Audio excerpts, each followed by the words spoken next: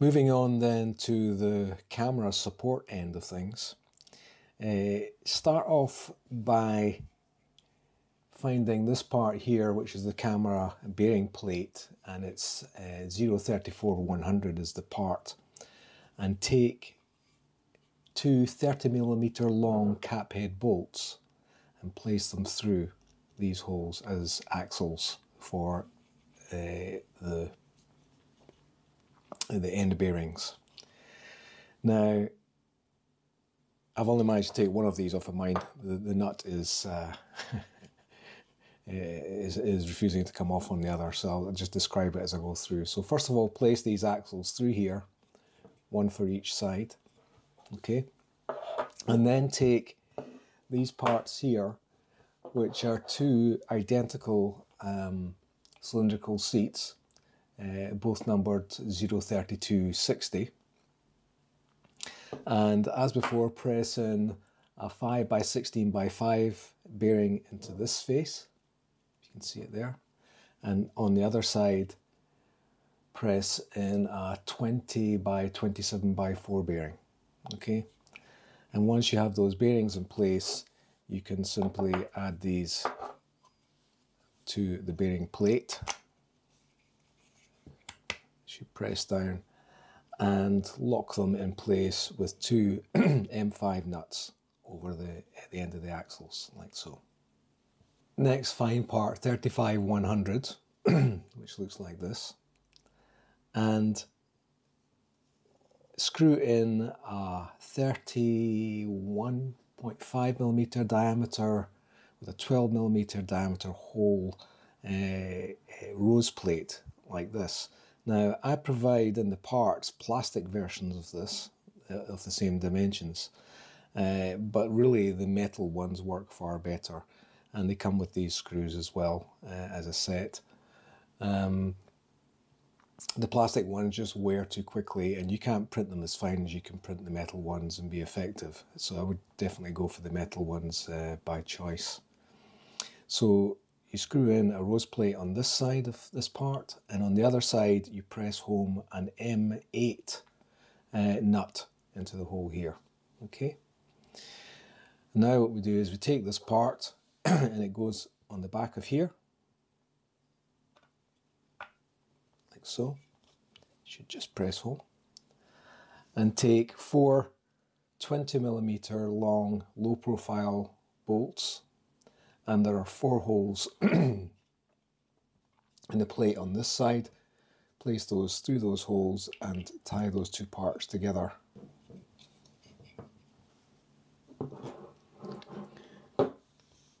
So now we can take part 36-100, this piece here, and you can screw on the partner rose plate onto this side through the holes.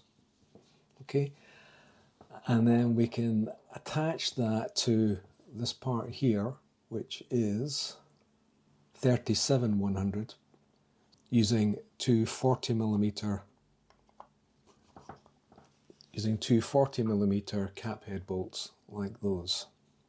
Okay, so that goes on there, and these bolts just run through this way.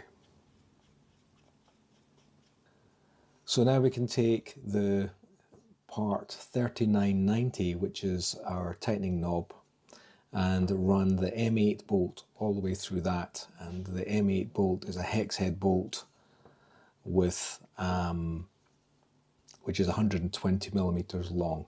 Okay, so you run that all the way down to the bottom of there.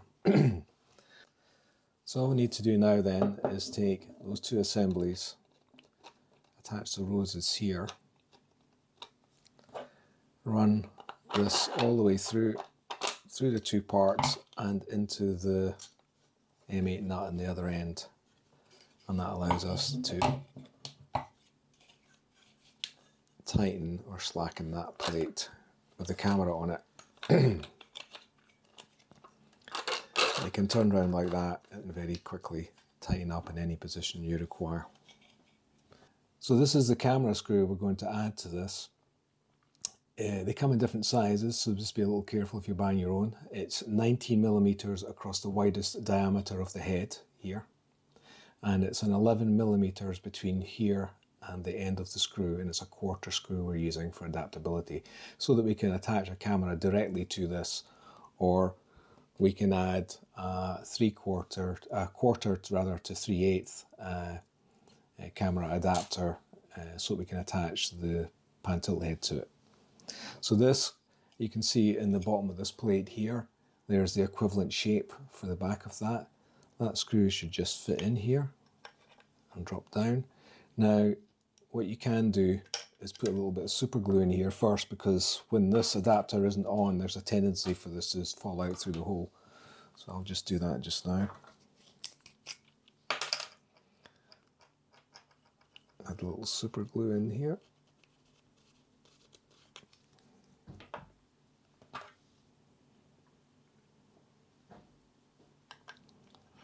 Drop our screw in.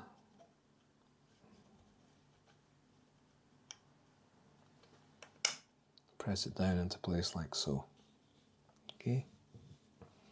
Then we can take our adapter, because I nearly always use mine with the pan tilt head. I just put it on the top there. Okay, so that is our completed camera end assembly. So we can set that aside now, ready for the final assembly of all the parts. Okay, so this is the type of tripod I used for my jib. It's available on DF61. I used the Velbon 60, but as you can see, the legs are pretty much identical. I think the only difference between this tripod that's still complete here and the one I used is that the feet are rubber on the end of this one, DF61, and the original feet on the DF60 here were these screw in, screw out feet. Now, what you need to do is get rid of this foot anyway. If you have a tripod with a screw foot like this, it's useful to have the plastic block that all this is built into here and sealed in. So don't try and break any of that out. Just take a hacksaw and cut that bolt off flush, so that you end up with something that looks like that effectively. Yeah. You can see I've just hacksawed the foot off the end there. Now, to take these tripods apart, it's not too difficult. I'm not going to take this one apart because I don't need any more legs, but I will show you how that works, hopefully. On a typical leg, this bottom brace here goes into the back of the first locking mechanism. Now you'll find that there is a small plastic clip. Not sure how well you're seeing that. Okay, so there's a small plastic clip in there. Just take a screwdriver and pop that out, and then get a screwdriver either side, and you'll find that you can push these two side pieces of plastic together, and then this piece should just slide out. Okay, so in this kind of tripod, that removes this from the leg. Now at the other end of the leg, at this end, you can see, or I don't know if you can see, but there is, if I show you here, there's a small square hole. Now that hole just goes down to the aluminium of the leg, and if you look at a leg that's already been removed, like this one here, is it planar on this one? Yeah, you can possibly see it on this one.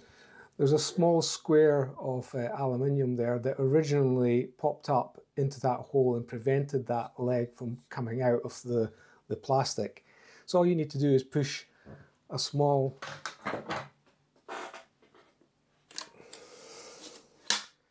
very hard to show this. You need to get something sharp, a screwdriver is what I used, and push that. And what you're going to do is push that piece of aluminium flat again, so that this aluminium leg will just pull out of that socket here. And you do that for at least two of your legs, and you have your jib arms. Once you've got your jib arms like this, two off, what you can do is start off by just opening them up a little bit so that the sections are away from the ends. Now this end of the tube here is now open, and that would easily crush if we just left it like that. So what you have to do is print off these blocks here, the two of them for this open end, and they are the same profile as the aluminium section. And this is just to prevent the aluminium from crushing, because it's pretty thin in section at the end where it goes into the bearing seat. So you get these blocks, and I think they are part number 31 03160, okay? And there are two of them, and they should just go into here and slide in flush. Now you will have to let this leg come out a bit to allow that to go in, otherwise it will come to the very end of the tube here. If we take our motor drive here, and these are the sockets that these tube arms are going into, there's an M4 hole on the top of here. So I've put mine in so that the clamps pull down the way to open. You push that into its seat. There we go. If you push that into its seat, and then you can either mark the hole into the metal here through this hole here using a sharp implement and just mark where that is. Then take it out and then a drill using a 3mm drill bit in through the metal and into the plastic block you've just inserted in the end of the tube. It's actually 11mm from the end of the block here to the hole. Now you notice in mine I've got two holes. That's because I've built this so many times and I've adjusted the parts, and you should only have one hole, and it should be 11mm. It's the first one here. And there's a hole down straight through and into the plastic block below. So what we're going to do is, if we put that back in there, you drill your hole, and then we take an M4 grub screw, which I think is 12mm long, like so. That grub screw goes into here. Now make sure it's not too tight going into that hole, otherwise it can split this plastic on this part here if it tries to force the plastic apart too much. And once that's in, that grub screw should be able to screw all the way down and into the arm itself. And that just retains the arm inside its socket like so, okay? So that's the first hole you need, which is a 3mm hole to take the M4 grub screw. So once you have the hole at that end, before you actually finally assemble this, if you have a look here, before the first locking mechanism, I have another hole. Now this should be a 6mm hole. Now you don't want, when you drill this hole, for it to go through the part that's telescopic inside there. So what you need to do is pull that out to its fullest extent, and now there's nothing in behind that hole. And the distance, that hole should be in the center of the face of this leg. So the distance between the locking mechanism and the center of that hole is 30mm. So 6mm drill bit through there, make sure that this part, the telescopic leg, is out of the way. Otherwise you'll end up putting holes through the whole thing that we don't need. So up here at the camera end, on the thinnest leg, we need to drill another hole into the face, the same face as this one.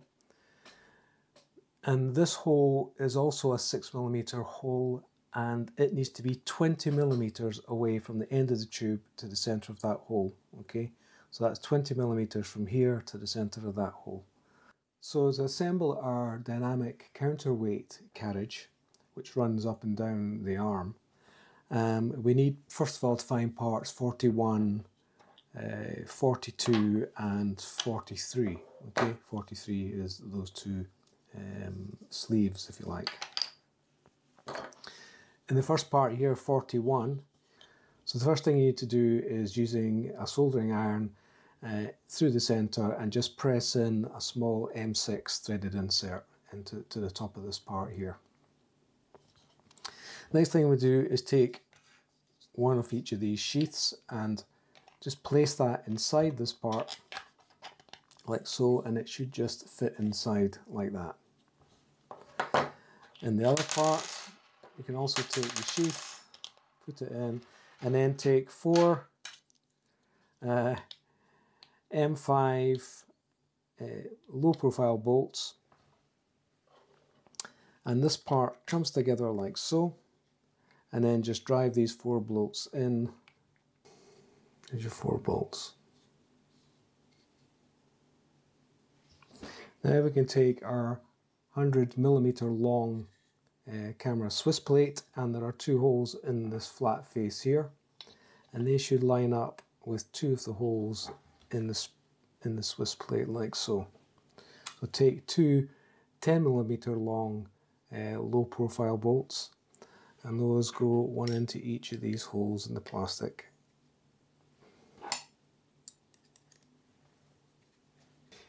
So next we need to find part 45, which is this turning knob, and take a 40mm long M6 hex bolt, press it in there. You can add a little bit of super glue behind the head if you want, just to make sure it stays where it's put, and it protrudes from this side of the knob like that. So that goes into this hole here, into our threaded insert.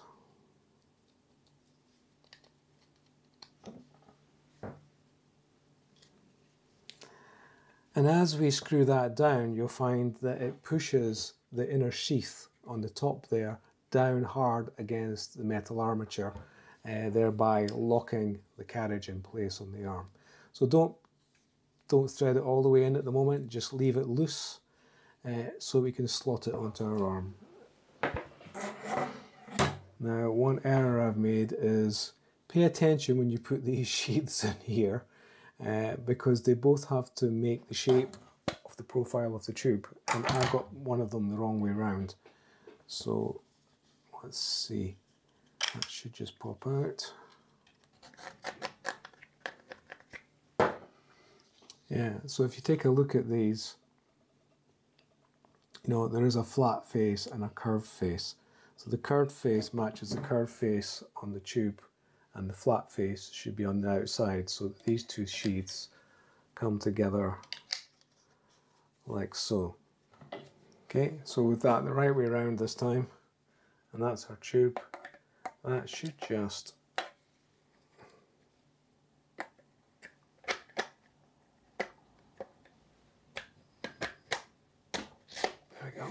slide onto the end of there and move freely up and down until we turn this knob,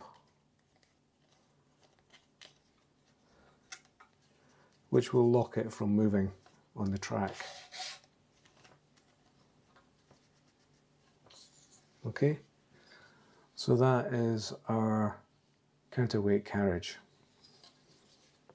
Leave that on this arm till we get to the next stage and we start assembling it all. Okay, for the other side of the weight carriage, the actual part that actually carries the weight, we're using a 120mm long Swiss clamp like this one. Okay, and you get in the kit a 60mm long countersunk bolt with a hex on the end. Okay, and the idea is that that goes through this way into the same side that the Swiss plate slides in, and through the center hole like so. Then we can take our weight, and the pattern for this will be with the files, but it's roughly 1 kilogram in weight, and it's made from bar stock. That goes through the middle, and we take part 44 and press in an M6 nut into the end of that part, and then that just simply screws on. Now this is longer. It allows us to, this length of bolt allows us to put at least 2 of these dynamic counterweights onto the arms. But we don't want this obviously sticking out where it can, you know, do some damage. So we have a deeper tightening knob for that, that goes on there and just simply tightens up. And you can get, as I say, at least 2 weights onto there. But even with just 1 weight, which is more normal, you know, the knob does the job of not just tightening the weight on there, but also preventing this from doing any damage to anybody when it's on the jib. Okay, finally the exciting part where we start assembling the jib. So first of all, if we take our motor block, the lower arm, the one we put the counterweight carriage onto, and make sure that your buckles are pulling down to open, up to close, okay? So this tube then should just fit inside here, make room for it, with the hole to the hole in the top of your part. That simply slides in there, and then we can drive our M4 grub screw down through the arm to hold that in place. And then we can take our upper arm and do exactly the same thing. Push that through. Screw that into place.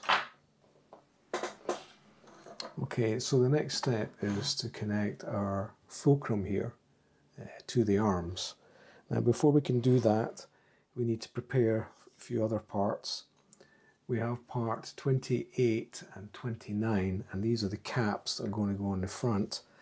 Now there are 2 of those caps and they're very similar. The top cap has the bird on it and it's fairly straightforward.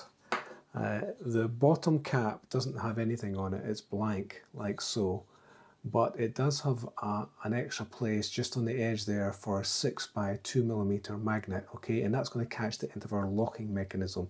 So that needs to go on the bottom one to catch the end of this locking mechanism. It snaps out. So remember we already have a small 6 by 2 magnet in the end of that mechanism, and that's going to connect with the magnet on here.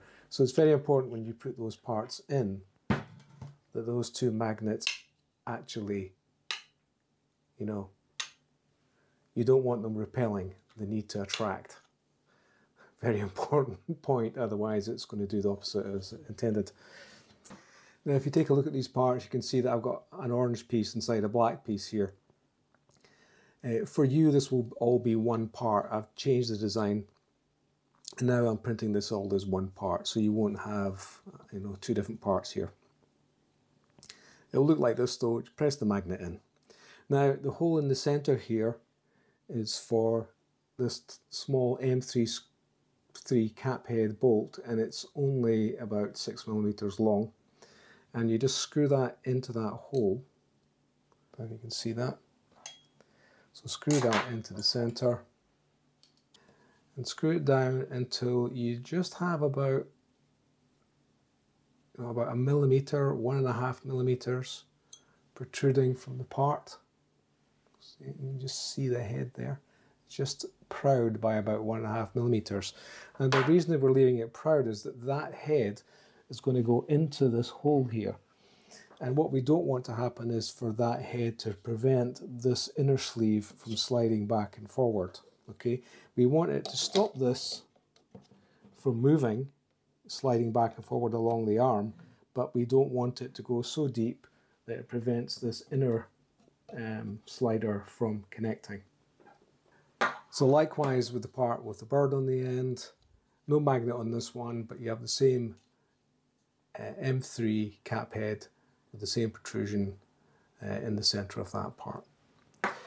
Now you also should print off and have ready this part 26, and it actually comes as 2 identical part 26s. My one's a bit broken. But these are sheaths, and these sheaths, you put one in each of here. Okay, so if you look at your fulcrum, this sheath goes in over the top of the bearings and just connects. Okay, so these sheaths go identically into the face of the fulcrum support like that. So all we have to do now is, if we offer our arms up to our fulcrum support,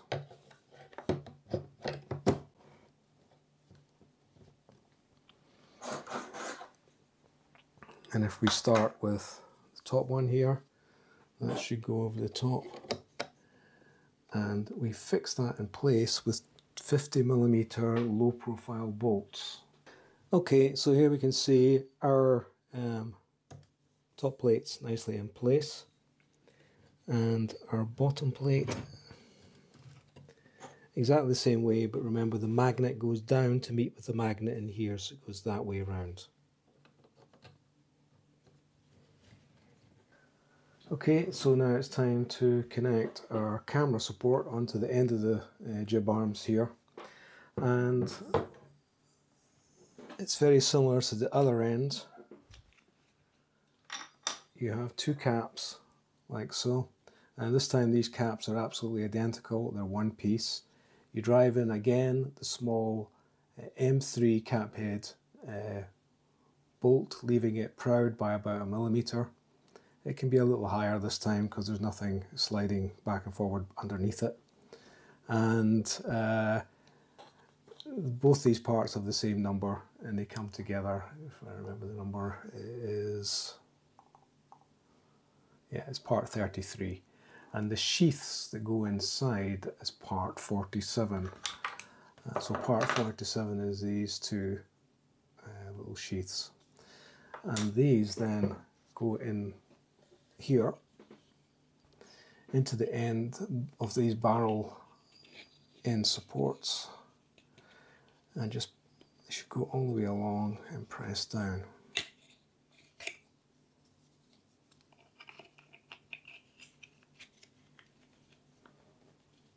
There we go. And the other one.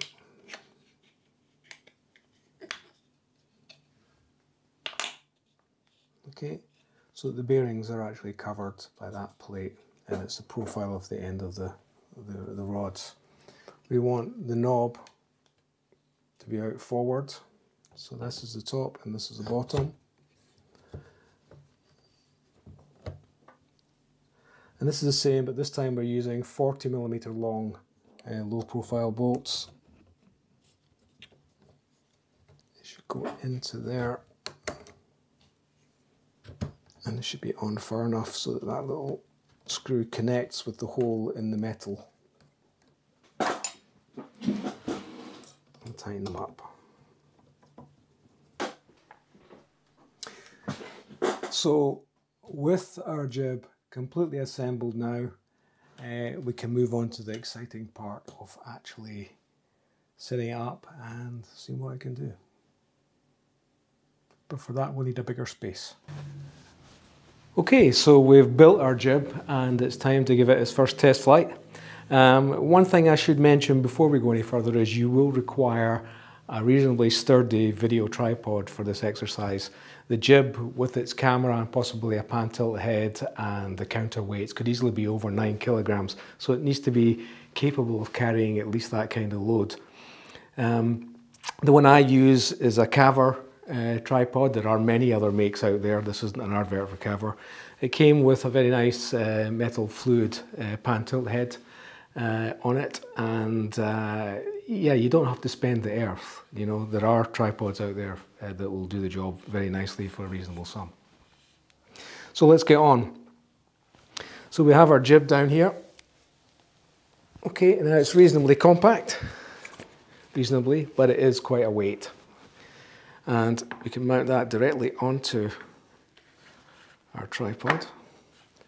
Slacken off this screw here, okay, so that the base turns freely, and just screw it down onto the base of our tripod, like so.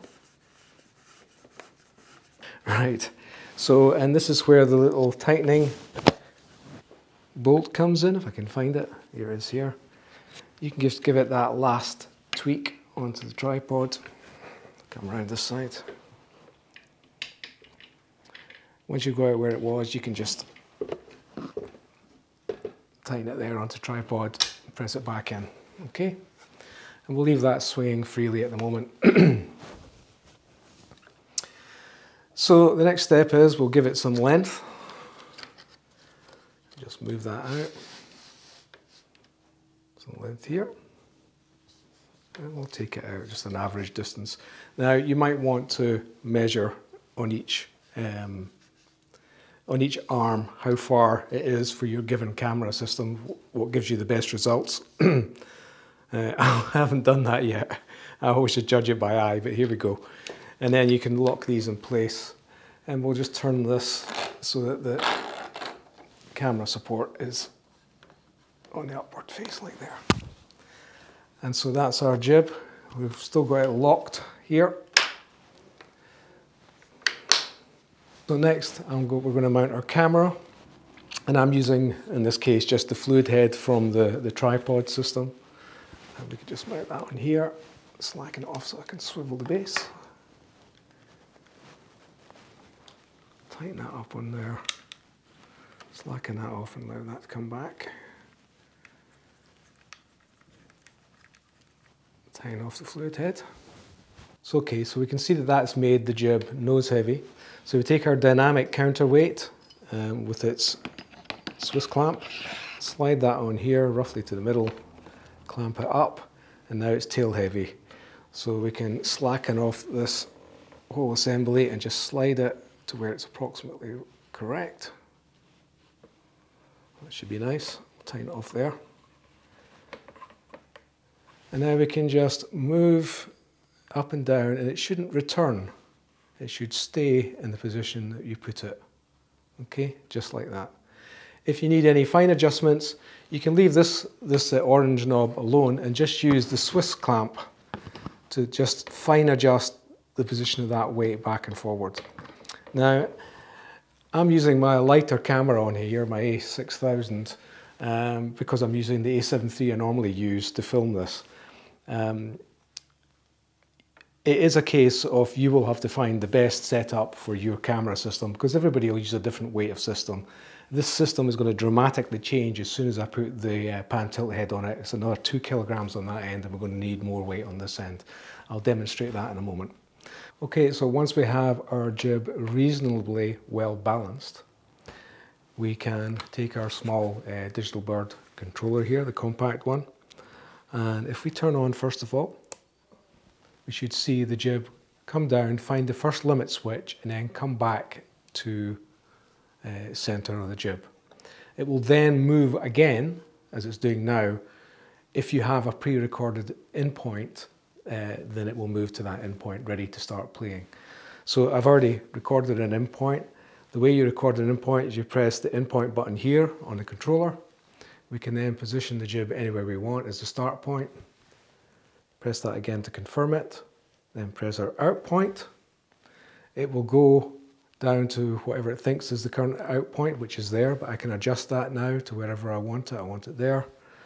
And I hit out point again, and it goes back to the in point ready to start its move.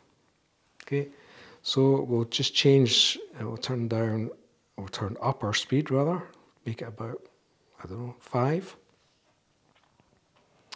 And then we can hit play. There we go.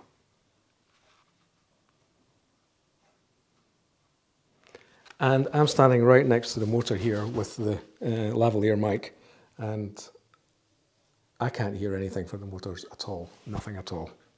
If we give it some bounces, there's 2 bounces. Hit play.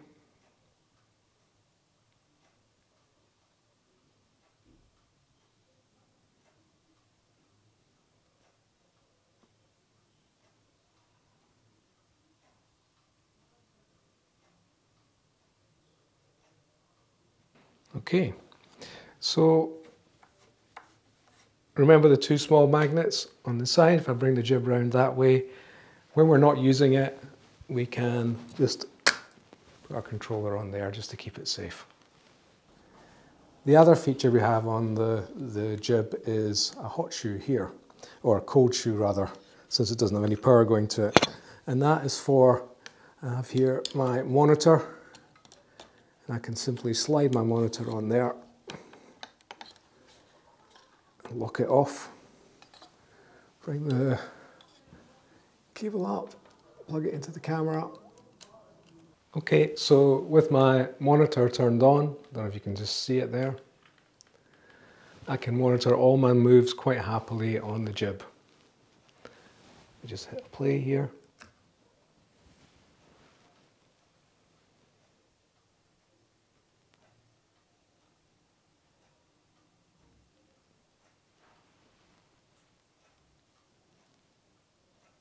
Okay, so with our jib, we can see that it's currently very tail heavy. So we'll get our camera, and I'm just using the fluid head from the tripod for the time being. I can take that and I can put it on the end of here. Make sure that's on properly.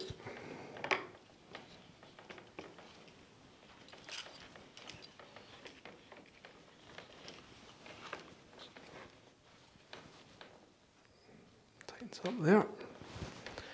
Now it's nose heavy, so we take our dynamic counterweight, the one with the Swiss clamp on it, and keep the knob at the top, and that should just slide on here.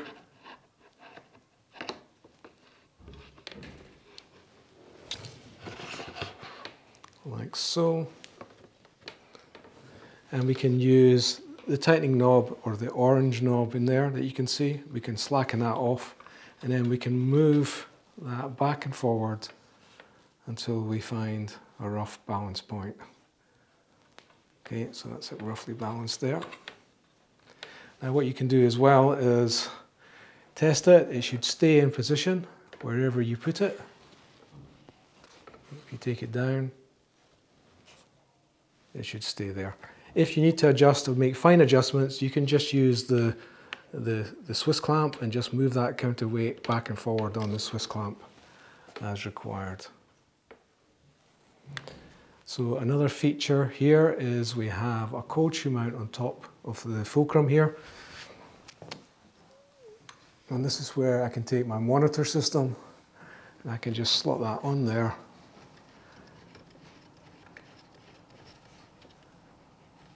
Okay.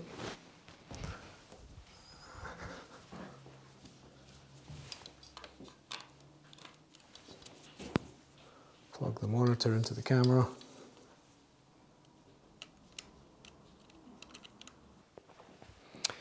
With the system level like that, we turn it on and we should see it come down now and find its first limit switch. It hits the limit, comes back up to the horizontal, and then moves on. If you have a pre-programmed in point, then it will then move to that in point, which I do in this case. So that's my pre-programmed in point. If I take our small digital bird controller here, okay, I can go to in point and I can then just manually move the system to where I want it to start, say there. Then pick our out point and it will go to my predefined out point, and I'm quite happy with that, so I'll just accept that. Goes back to the in point, and all I have to do now is hit play when it's at home, and now off we go.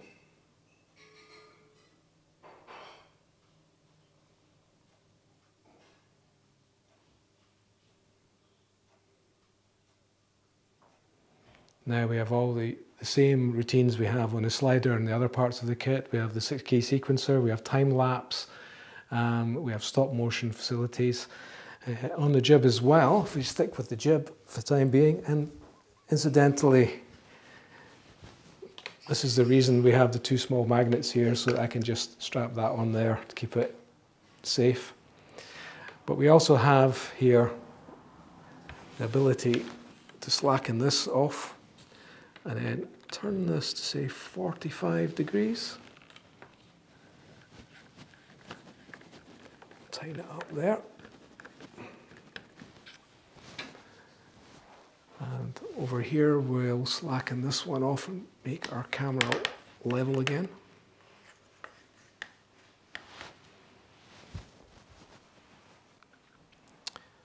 So now with that set up at 45 degrees, and I've managed with my ball head to adjust my monitor to 45, I can just hit play.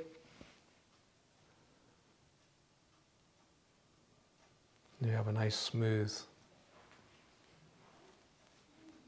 45-degree move.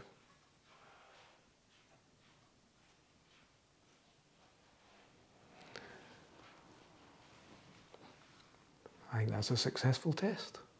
Okay, so if you want control of the pan of the jib, obviously we have the Digital Bird pan head, and that just screws onto our mount like so.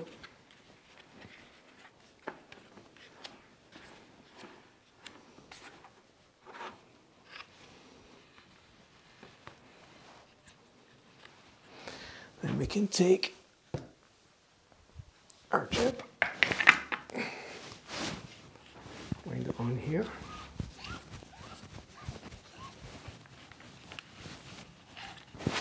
And to complete the system, we have the pan tilt head here. And we'll put battery in here. And what I'll do is I'll mount this under slung so that you can see it more easily. Power it on.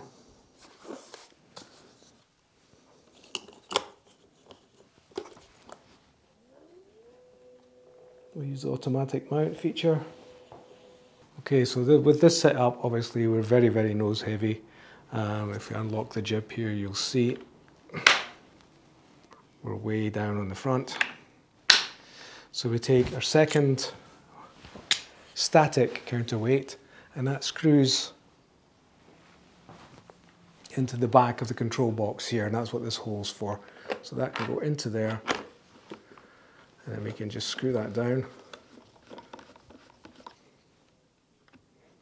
Screw that in there so it's in there. Now when we release, we can just adjust here, move the dynamic weight back until we get our balance. It's approximately right there.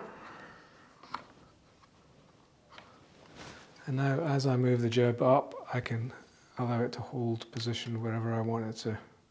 So the first thing I'm going to do is set my in point. I'm going to have my in point, and down there is fine. I'm going to move this around so it's looking at you guys over there.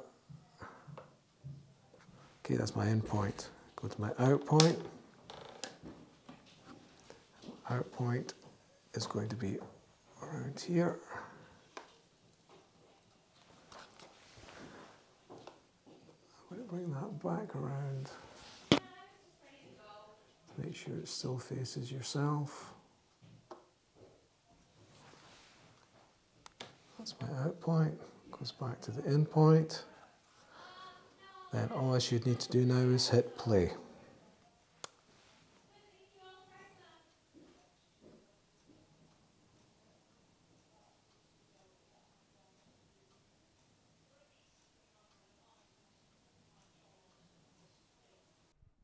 So I've just come to the end of editing this video and realised with shock that it's 1 hour and 50 minutes long.